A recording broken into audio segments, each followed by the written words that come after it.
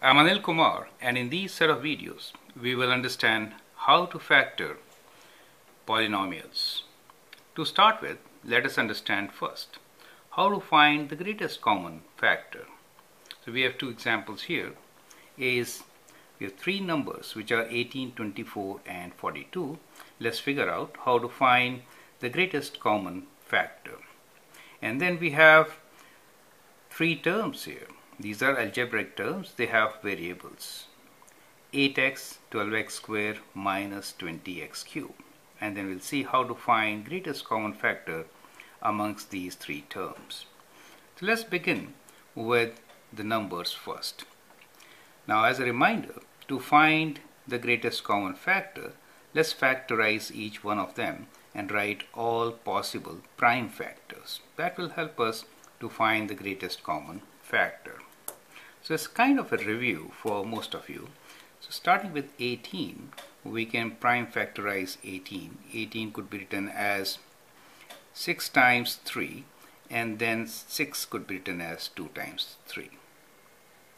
So the factors for 18 are 2 times 3 times 3. So these are the three factors for 18. Let's write down the factors for 24. 24 could be written as 6 times 4. So 6 and 4 are factors of 24. When you multiply 6 and 4, you do get 24. 6 could be 2 times 3. And 4 is 2 times 2. Now let's do 42. 42 is 6 times 7, right? 42. 42 could be written as 6 times 7, and 6 prime factors for 6 are 2 and 3. So that gives us prime factors for each one of them. So let's write down these factors. For 18 we have 2 times 3 times 3. For 24 we have 2 times, so let me write all the 2's first, times 2 times 2 times 3. And then for 42 we have 2 times 3 times 7. 3 times 7. Now as far as common factors are concerned, so the common factors are, well, 2 is common in all of them, so 2 is a common factor. And then we also see that 3 is a common factor, right? So 3 is common. So 2, 3 are common factors. So we can say, well, the common factors are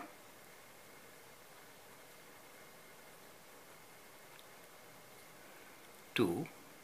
Then we have 3 as a common factor. And since 2 and 3 are common factors, 2 times 3, which is 6, will also be a common factor, right?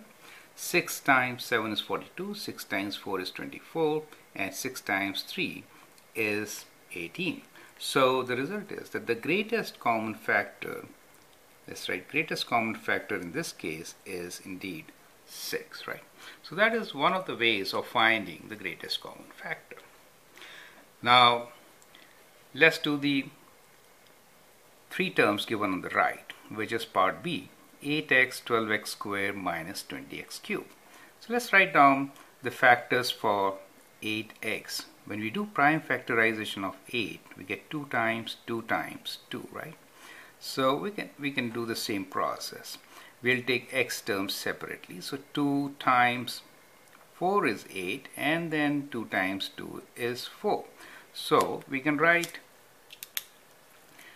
prime factors of 8 as 2 times 2 times 2.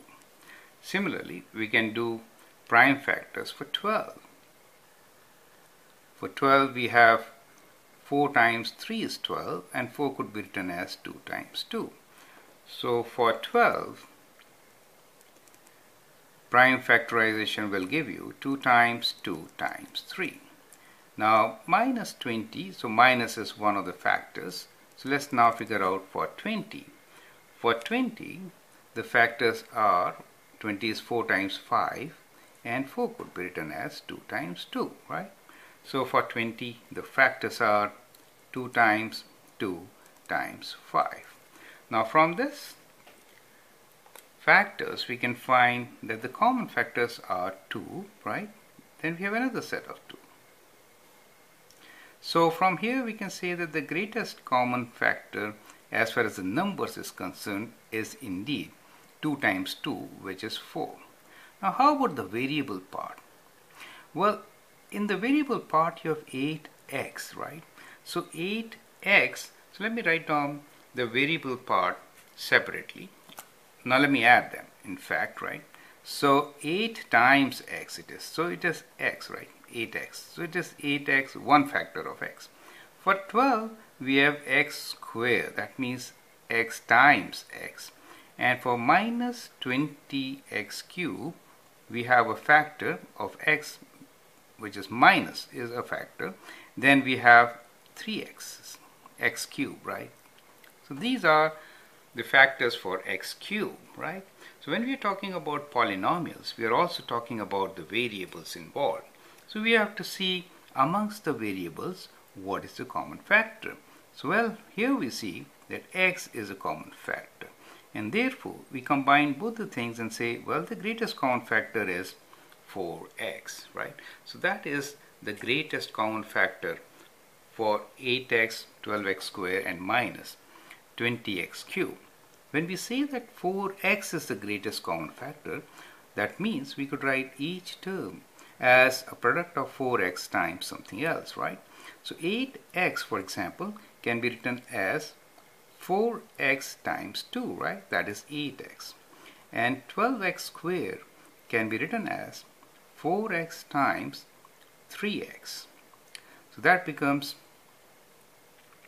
product of 4x and 3x is 12x squared. And for minus 20x cubed, we could write minus 4x is our greatest common factor times 5x squared. When you multiply these three terms, minus 4x and 5x squared, you do get minus 20x cubed. So the factors for minus 20x cubed could be written as the one shown here, right? Now, we'll now switch over to factorization of polynomials, and if we had a term like addition, subtraction of these terms in between, we could take 4x as a common factor and factorize, which you will see in the next video. I hope you understand the concept of finding the greatest common factor. That is the first thing to do when we factorize polynomials. Thank you.